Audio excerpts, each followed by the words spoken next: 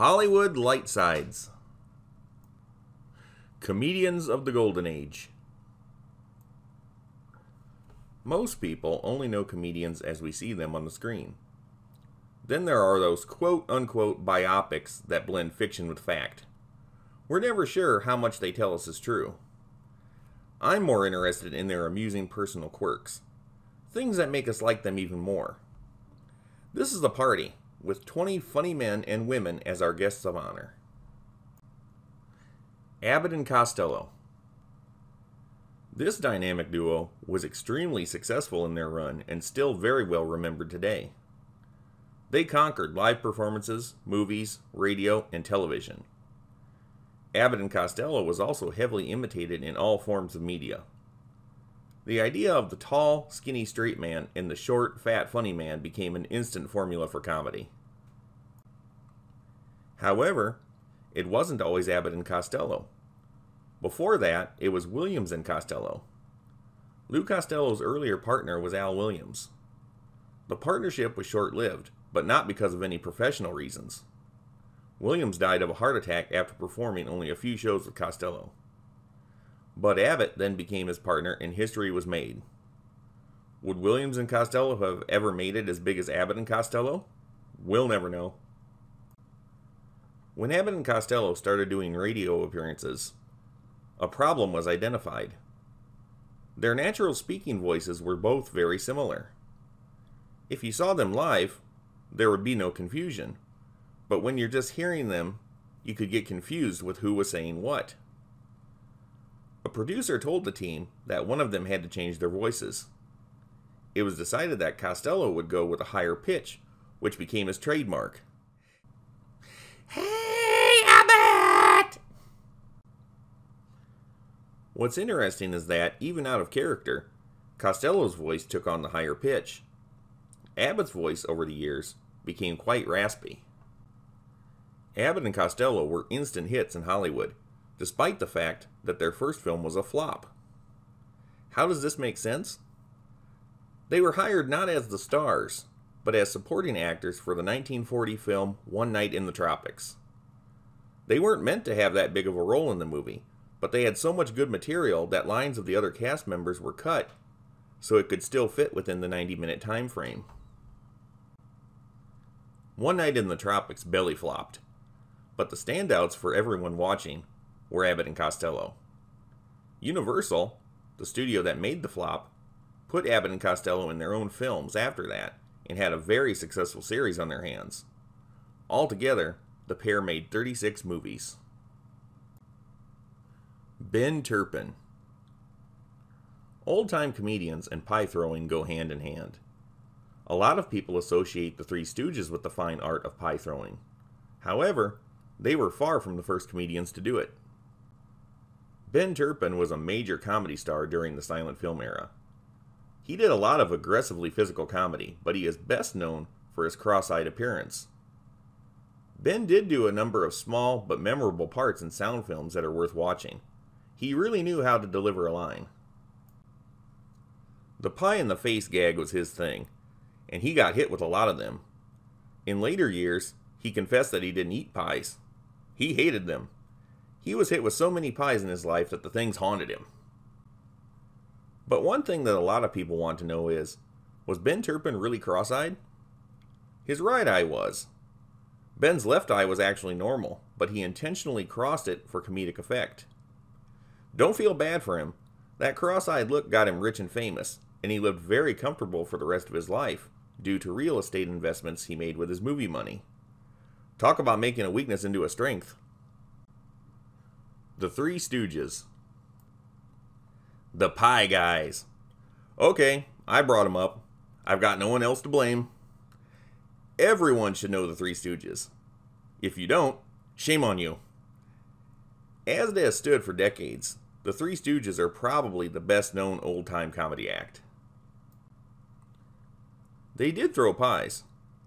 Not all the time, but it was memorable when they did. Believe it or not, Moe, the leader, was the chief pie thrower in every scene where the pie was thrown off-screen at someone. He actually had very good aim and could hit someone with a pie exactly where he wanted it to go. Mo Howard was probably the best pie thrower in the movie business. Larry Fine had a fine wife. Before Larry joined up with the Three Stooges, he was part of a vaudeville act with the Haney sisters. One was named Loretta, the other was Mabel. Larry married Mabel. The attractive sisters sang songs and Larry played the violin. Of course, they had to do some funny routines. And since sex has always sold, the sisters would wear some interesting outfits from time to time. Mabel did jazz dancing, where Loretta did classical dancing. The Fines had a long, successful marriage. 1928 was an eventful year for them. Larry joined up with the Stooges. Mabel gave birth to their daughter, Phyllis, and retired from show business to stay home and take care of her. Curly Howard loved dogs. Curly collected dogs, like some people collect baseball cards. He would find stray dogs and shelter them until they found homes. Of course, he kept some of them too. Curly probably saved more than 5,000 dogs in his lifetime. If you watch the classic Stooge shorts, you'll notice a lot of screen time with Curly and dogs. It was actually in his contract with Columbia Pictures that he could bring dogs to set, although he was limited to 2 at a time. Shemp Howard had a lot of good qualities as a person, but he was a nervous individual in real life and had a lot of phobias. One of his many fears was of dogs. However, he did like his own dog, a collie named Wags. I also found this photo of Shemp with Petey, the dog from the Our Gang Little Rascals shorts. Both of them are major icons of Hollywood's golden age, although you wouldn't expect the two to be seen together. Who else loved dogs? Harpo Marx, of the Marx Brothers. Next to Groucho Marx, Harpo was the most identifiable, in appearance, of all the Marx Brothers. In the movies, he was mute. In real life, he talked a lot. Harpo had a lot of interesting quirks. Like Curly from the Three Stooges, Harpo really loved dogs. He kept a rest stop for stray dogs. There were 4 kennels, always with food available. Dogs on the go could stop by, hang out, get a bite to eat, then be on their way. When Harpo was a kid, he used to go to department stores just to ride the escalators. The things fascinated him. Harpo loved escalators so much that when he could afford it, he put them in his Hollywood home. Everyone who has seen Harpo knows him for wearing hats. It's not as common to know that he wore wigs. As a matter of fact, he wore 2 wigs when making a movie. One would shrink due to the heat from the lights and his own perspiration. Stay tuned for more fun with the Marx Brothers later in the video. Mary Boland. She may not have the name recognition of some of the other stars in this video, but in her heyday, Mary Boland was a very active and popular character actress. She started her career on the stage. Her first stint in films ended in 1920. When Mary came back to films in 1931, she had made a name for herself as a stage comedian. Her second try at films was extremely successful, and she frequently starred with Charlie Ruggles, who was a major comedy actor in the 1930s. She was able to balance films with stage and even television. Naturally, with all this work comes lots of money. Mary Boland joins the ranks of Curly Howard and Harpo Marx as one of the world's greatest dog lovers.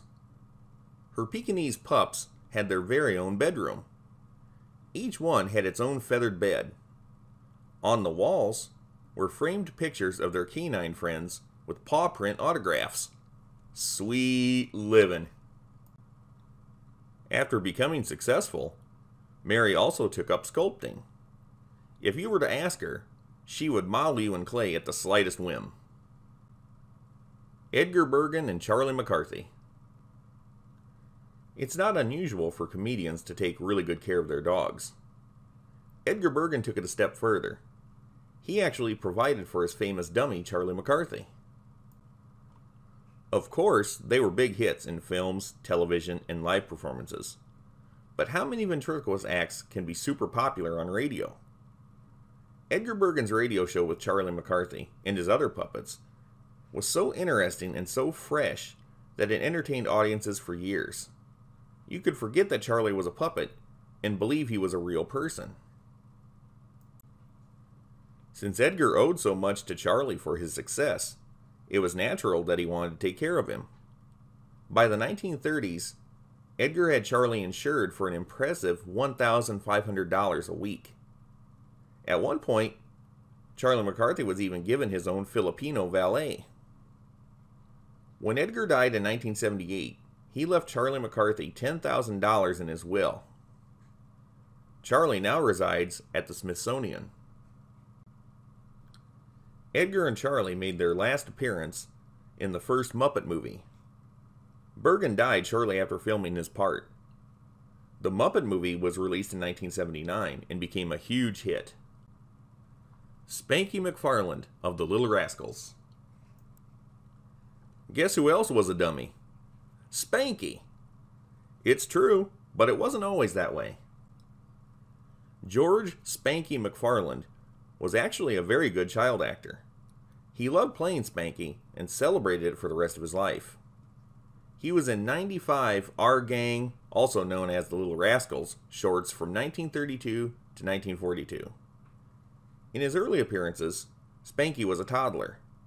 He became such a breakout star that when he got a little older, he became the leader of the gang.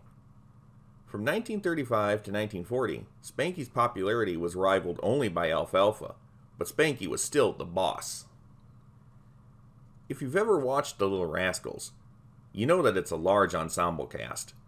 There are moments when even the boss man has to stand around and not do anything, while others take the spotlight.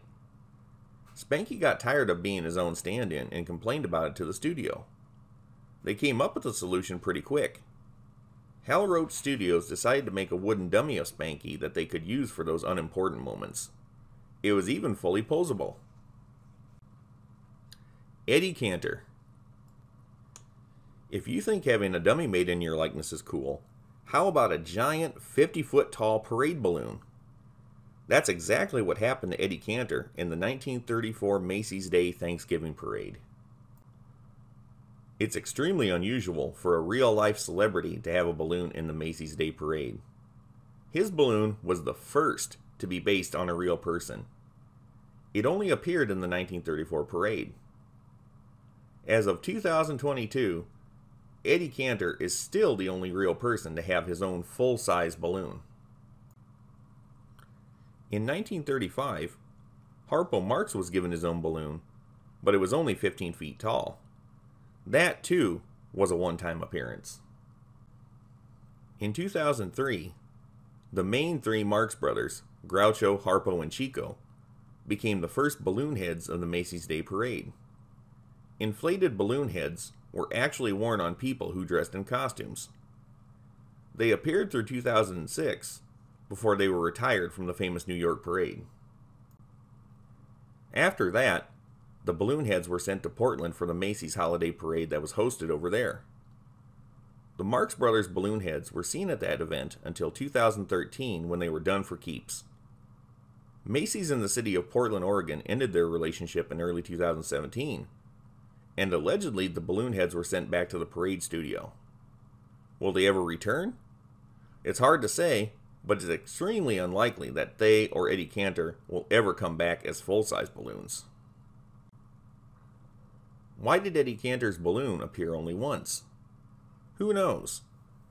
Eddie Cantor remained extremely popular for the rest of his life, dying in 1964. One reason for his balloon being short-lived may be the fact that it had a defect. The left shoe was deflated. Also, it's been rumored that the balloon was pretty scary looking to children. So what happened to the balloon? Like a lot of other old Macy's Day balloons, the rubber was donated to the U.S. military during World War II. The military recycled the balloon and turned it into something else. There wasn't any medium Eddie Cantor didn't conquer. He was a major star of stage, screen, radio, and television. Eddie was big on Broadway for sure. He did everything from performing, to writing, to producing. Eddie gave a lot of famous people their big break, like George Burns and Gracie Allen. He had a distinctive look which earned him the nickname Banjo Eyes. He came a long way from the Lower East Side of New York City. Eddie's real name was Izzy Itzkowitz. Eventually, he gained a great reputation for his charity and humanitarian work. Eddie had 5 children, all of them girls. He always wanted a son, but never got one. Eddie wrote a lot of hit songs, too many to list. However, one that he co-wrote should be familiar to every person alive. Merrily We Roll Along, penned in 1935, became the Merry Melodies cartoon theme for Warner Brothers. If you've ever seen a Bugs Bunny cartoon, you'll know what I'm talking about. George Burns and Gracie Allen. Out of all the real-life married couples in show business, my favorite will always be George Burns and Gracie Allen. They are a one-of-a-kind combination. George was fantastic in his slick, subtle humor. Gracie was absolutely the best at what she did. She was so good, in fact, that she has never been equaled for her talent. Gracie's character was wacky.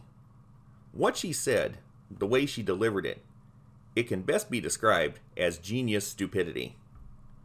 You have to be extremely smart to play someone who is so out of step with the rest of the world. People realized that, and she was always revered as something of a wonderkind. The duo had been on stage for quite a while before they made their first attempts on radio. Things weren't working out for them. Then, Gracie made a solo appearance on Eddie Cantor's radio show in 1931. Right after that show, they were both hired to do a guest spot on Rudy Vallee's radio show. In just 2 weeks, Burns and Allen became radio stars.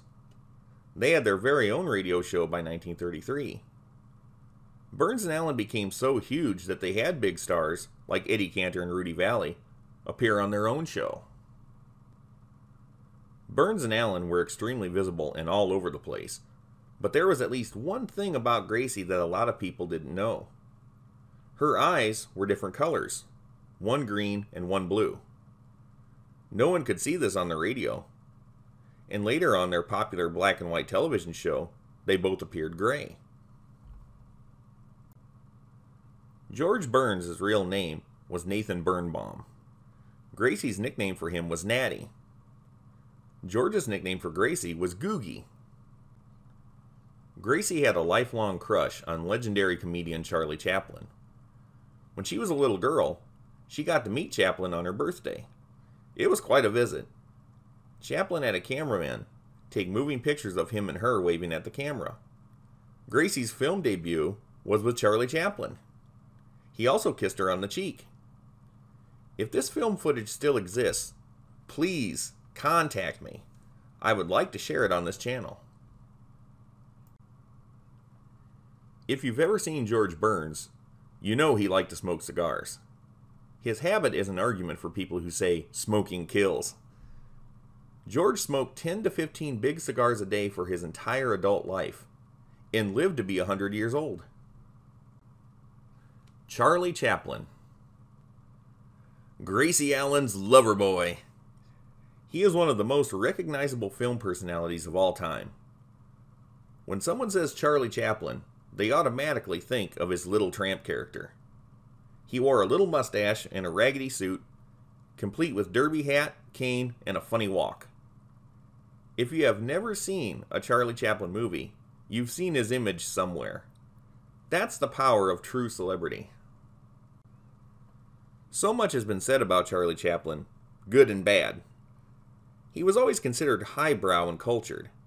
However, he really liked only one painting, Vincent van Gogh's Old Shoes. For some reason, Chaplin just thought that was a great picture.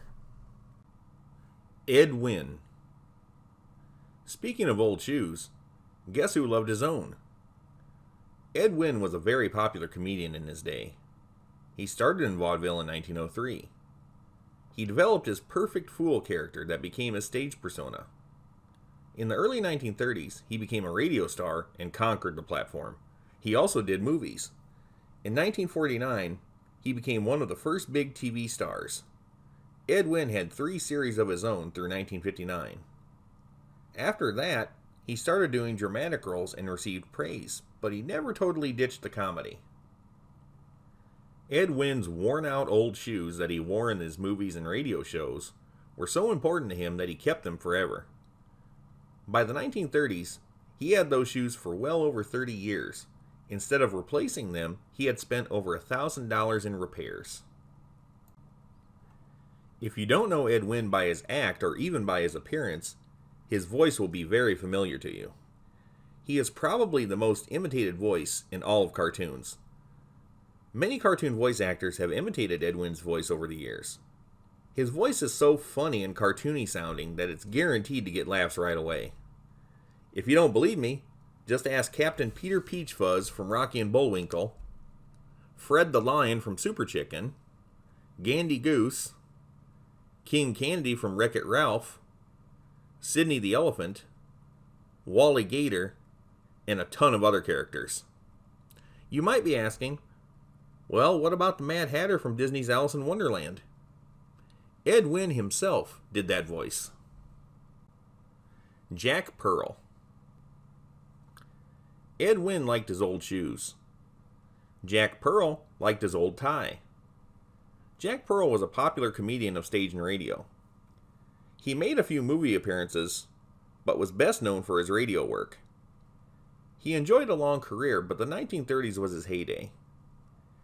Jack kept his first necktie that he ever wore in show business. He continued to wear it on his first nights and broadcasts. W.C. Fields. Ah, yes, my little chickadee. Like Ed Wynn, W.C. Fields was another comedian with an often imitated voice in many cartoons. The Merry Melodies Looney Tunes cartoons, in particular, liked impersonating Fields quite a bit. But he became a staple of funny cartoon voices as well as real comedians who liked copying him. Fields was quite a character in real life, with more interesting quirks than you could shake a stick at. Every night, before he went to bed, he wanted 6 fresh lemons on his table. Why? He wanted to practice his juggling. Another peculiar thing about W.C. Fields is his banking habits. He traveled a lot, and in every town he went to, he would go to a bank and start a new bank account under a false name. And he would put some money in it. But the problem with that is that he could never remember what town he went to, where he did his banking, and what name he used. So today, there are still a lot of bank accounts out there that he started under false names that have some money in them. The interest that these bank accounts have accrued must be huge. Joe Cook. You don't know Joe Cook?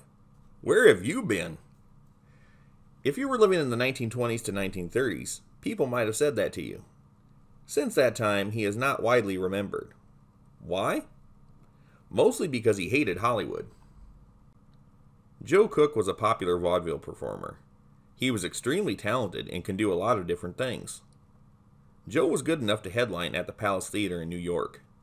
He was also able to get into Broadway. After that, he got into radio.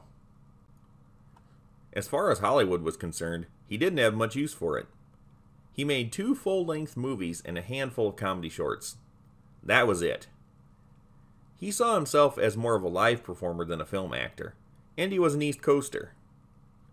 In his time, he was a household name all over the country, but besides a small film presence, little evidence of his career has survived to present day. Sadly, Joe's career ended in 1941 when Parkinson's disease brought him down. Perhaps he would have changed his mind about making movies if he could have continued working. He lived until 1959. It's been speculated that if Joe Cook had stayed healthy, he would have been a perfect fit for television in its early days, when the wackiness of old vaudeville performers was embraced. It worked for Milton Berle. Joe seems like he was a fun guy in real life. His house in New Jersey was named Sleepless Hollow for the many parties he gave and celebrities he entertained. This was long before Michael Jackson's Neverland Ranch. Sleepless Hollow was like an amusement park. He had an odd 3-hole golf course. The last green was actually cone-shaped. No matter how you hit the ball, you would always get a hole-in-one. He also had a tree in his garden that was made to look like it grew green golf balls. Inside the house was just as goofy. The butler would be one of his show business buddies he picked up from vaudeville. Depending on when you showed up, the butler could be a contortionist, acrobat, midget, or just about anyone. When Joe was growing up, he could only afford the cheap clay marbles. Upon becoming rich, one of his hobbies was collecting the biggest, glossiest agate marbles money could buy. Now that's a man who had all his marbles. Joe E. Brown. Another good time Joe. Joe E. Brown had a very successful career. His real heyday was in the 1930s and 40s. After that, parts got smaller, but he still worked and he was still memorable. Joe had a friendly screen persona, and his key feature was an enormous elastic mouth smile. You could call him a big mouth, but that's what made him money. If Joe wanted to quit movies, radio, and television, he had a lot to fall back on. Before his fame as a comedian, he was a professional baseball player, as well as a circus clown and an acrobat. Baseball was one of his greatest passions. He made a lot of contributions to the sport, and even did some announcing for it in the 1950s. Billy Gilbert. Billy Gilbert is one of those comic actors you really have to be a film buff to know about. He actually enjoyed a very long career, but people remember him best as a bit player in Laurel and Hardy movies of the 1930s. Billy was a big guy who could play a lot of different types and do interesting things. When he first got into films, he did a sneezing act that lasted 15 minutes. This became one of his most popular routines for the rest of his life. He was actually discovered by Stan Laurel, who saw him perform. Stan thought Billy was so good that he talked to producer Hal Roach about him, and that was all it took. In the Laurel and Hardy movies, Billy Gilbert played any variety of goofy characters who were not the most masculine men around. One of the funniest bits is when Stan would respond to him with a, "Yes, ma'am." Well, acting is acting, and nothing stopped Billy from finding an attractive wife named Ella Mackenzie, who he married in 1938. He was married once before, but that didn't work out. Billy and Ella, who he called Lolly, just seemed to click. Charlie Chase, a major comedy star in the Golden Age, was the best man at their wedding. Laurel and Hardy. I'm a huge Laurel and Hardy fan. Literally, I'm very big and tall. Where I think Burns and Allen was the greatest husband and wife comedy team, Laurel and Hardy was clearly the best two-man comedy duo. Their timing and delivery can't be matched. Plus, it's easy to see that both of them put a lot of themselves into their work. They truly earned their fame and fortune, and you just can't say that about every Hollywood personality. There is so much to tell about Laurel and Hardy that it's hard to be selective. Laurel was the skinny one, Hardy was the fat one. However, in real life, Stan Laurel could easily put away more food than Hardy. The two were actually good friends and good co-workers, despite being very different people. They did not have a strained relationship like you see in some phony biopics and other tabloid-type articles. Laurel and Hardy actually shared each other's hobbies in real life. Laurel liked fishing. Hardy liked golf and was extremely good at it. Although Laurel wasn't all that much into golf, he would play with Hardy. Hardy, who wasn't the greatest fan of fishing, would go fishing with Laurel. Oliver Hardy was quiet and reserved in real life. When the camera started rolling, he could instantly jump into his film character, surprising many of his co-stars.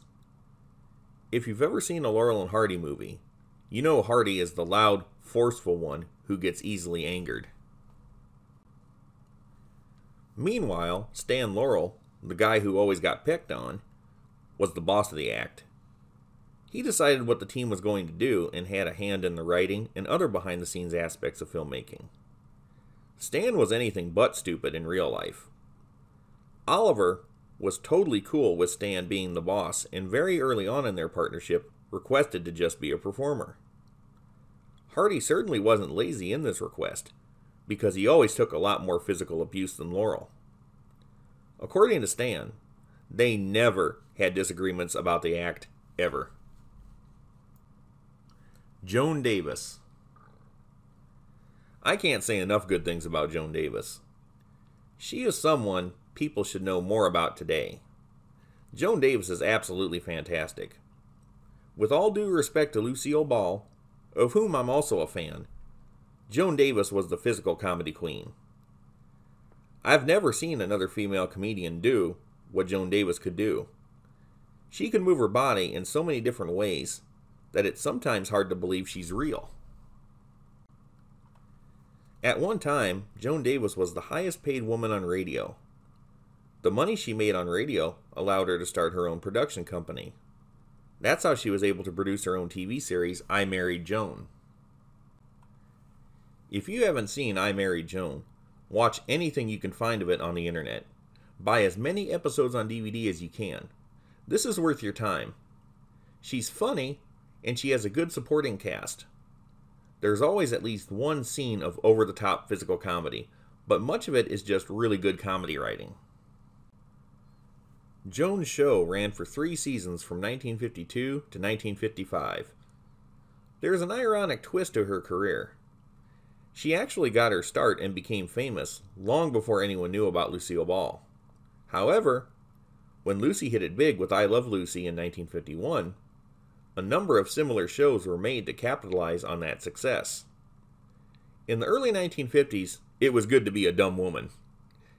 I Married Joan is considered an imitation of I Love Lucy. However, Joan Davis herself was in no way copying Lucy's style because she had it many years earlier.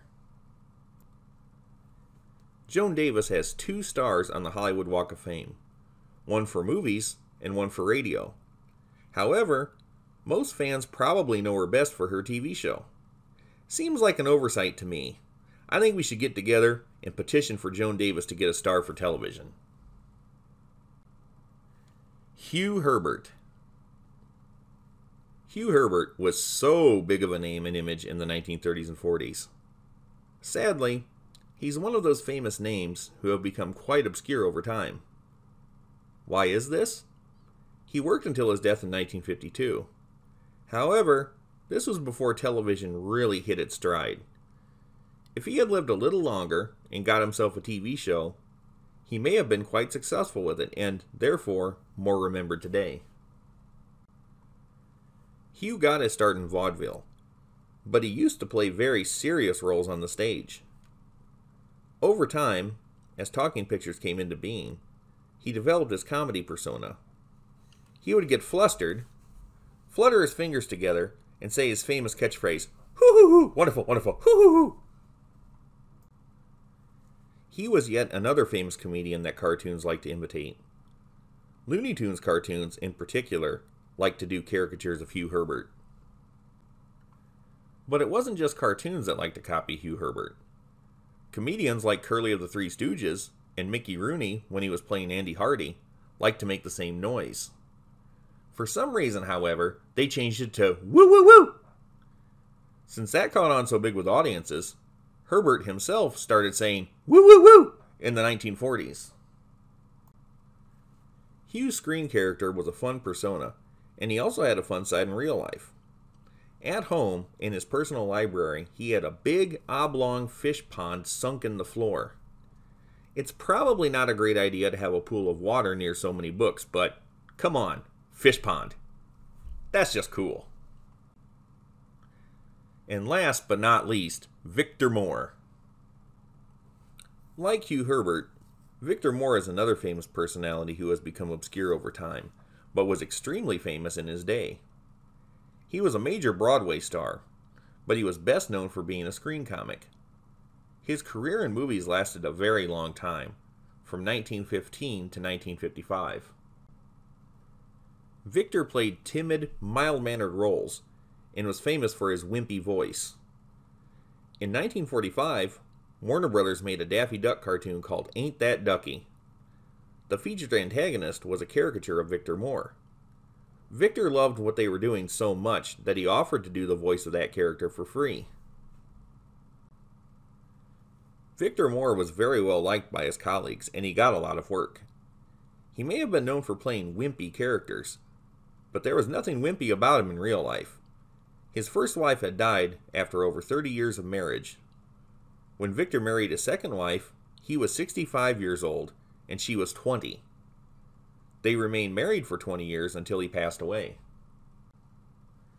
In real life, Victor carried an umbrella with him everywhere, just about all the time.